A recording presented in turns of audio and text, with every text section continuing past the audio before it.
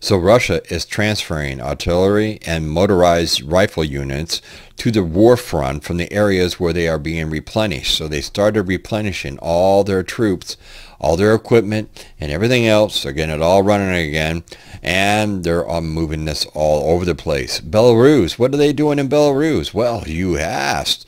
Here we go. I mean, they're planting mines for some reason all along the forest roads, bypass roads, bridges, and all the areas on the border of Ukraine. Why would they be doing that?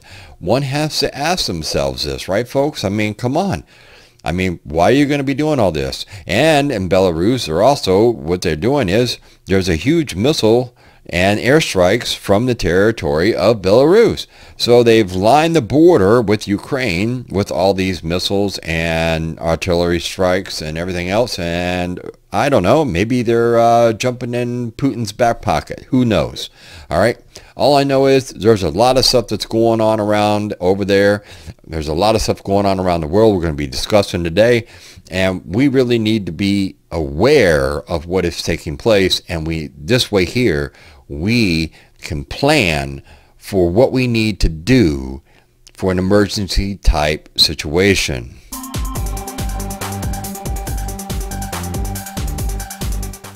Putin may have failed to take Ukraine in a swift military strike, but in one regard, his war has already been a success.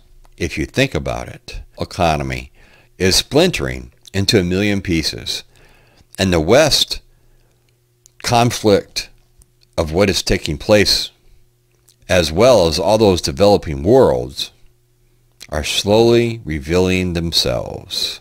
A food expert also did warn that the world faces a global crisis in just 10 weeks, echoing a warning from the Ukraine president.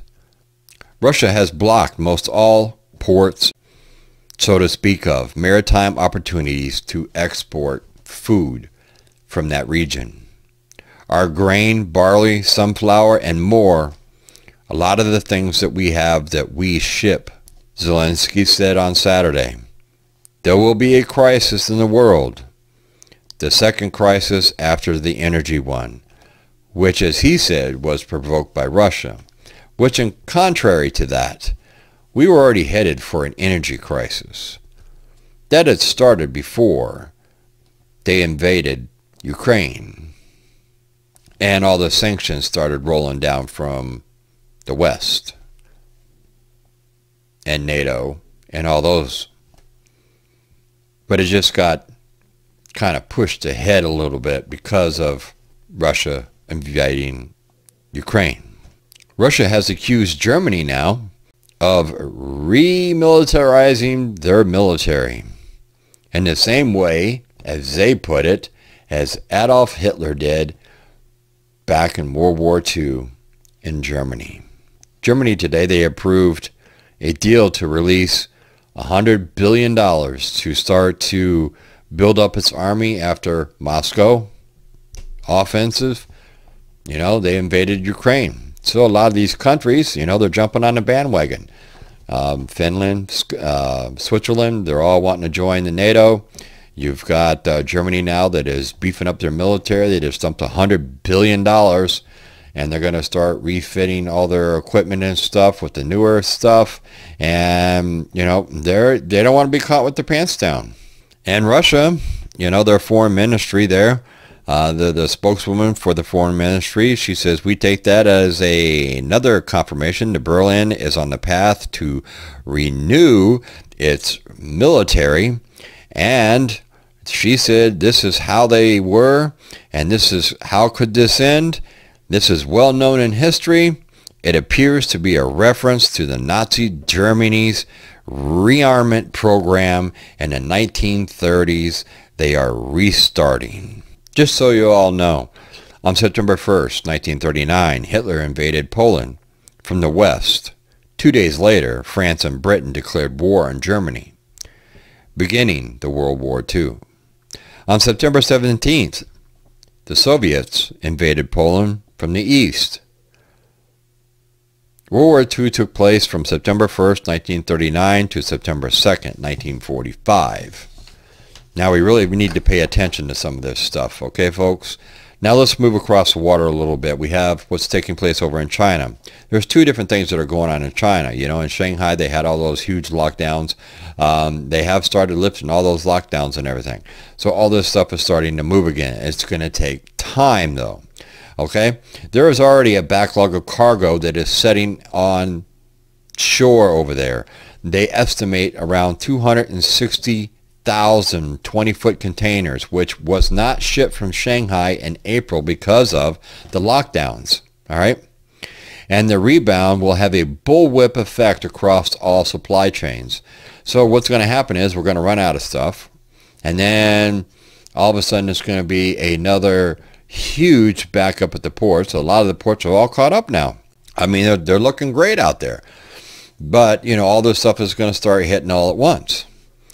You know, the Chinese lockdowns are hitting the global container distribution system that already is either severely stressed, all right, or facing reduced capabilities due to, you know, the past congestion. You know, I mean, there was at one point, what, over 100 and some odd ships setting off the port over in LA.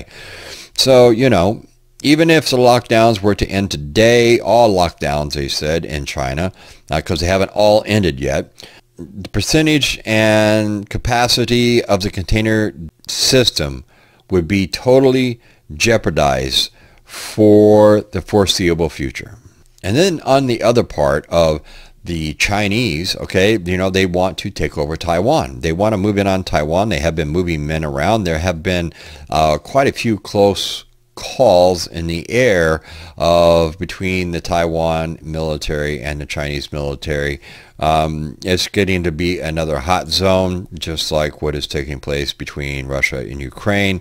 Maybe it's just another thing that's going on, and a lot of people over there are worried. Now the whole thing still stands. If something does go south, is the United States going to step in and do something, or are we going to supply more military arms?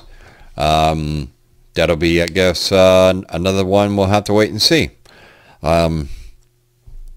Now let's move on over. We're going to talk a little bit about OPEC real quick and what's being done there. OPEC did agree to start producing more oil per barrel and everything else. Just not enough to really put a dent in anything here, folks. So, I mean, it's just one of these little things just to kind of make it look like they're trying to help.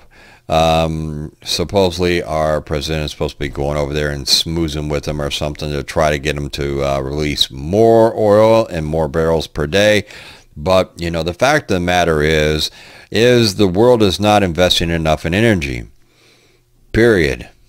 You know, not enough to replace what we lose every year and meet rising demands. You know, the demand just keeps going up. We would have found out this sooner if it wasn't for COVID. The bigger problem today is that what we've lost over the last 2 years, which is, you know, all the refineries and all those type of things, there is no easy fix for that problem and that issue.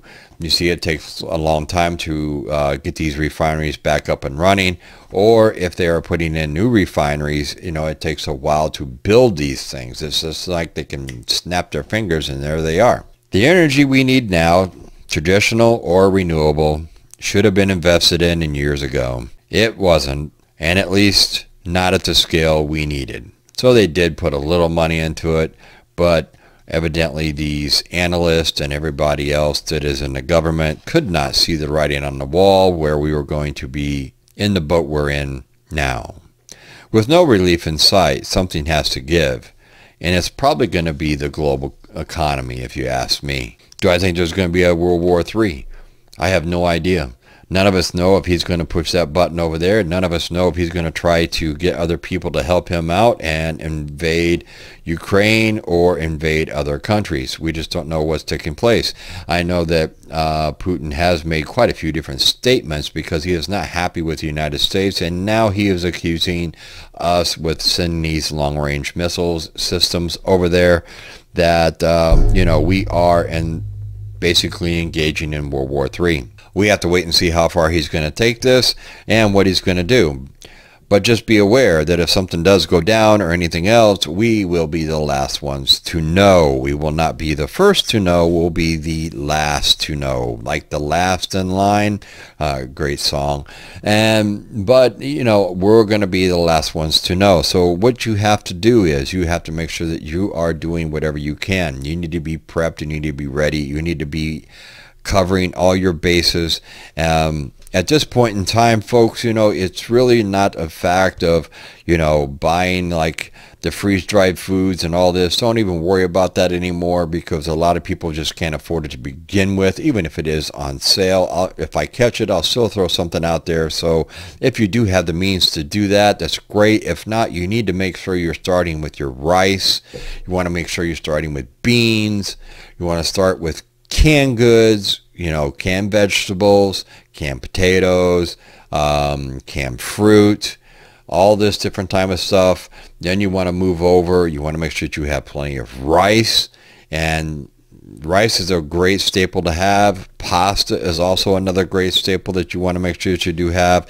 You want to make sure that you do have flour and sugar, spices, salt, all this kind of stuff. Just start buying whatever you can when you go to the store. If you see it on sale or whatever, just do what you can to try to make sure that you and your family are prepared, because the world is going crazy, folks. The chaos is getting out of hand, and we need to avoid the chaos, as the sign says over there, folks, you know, because survival is the key. It really is. But the ball's all in your court, too. So today I just wanted to bring you some information that's out there that's been going on, taking place over the last few days. And yes, it is very disturbing, and it is very eye-opening. And hopefully you people all listen and heed the warnings. I'm sure there's going to be people out there that do not, or they do not like the video or anything like that, because sometimes the truth hurts. And I'm not one for sugarcoating anything, so I'm sorry if the truth hurts. I apologize now, but guess what, folks? It's got to be said. We have to be prepared. We have to be ready. We have to be taking care of ourselves, because nobody else is going to do it for you. Plain and simple. So I'm Survival Preparedness for Beginners.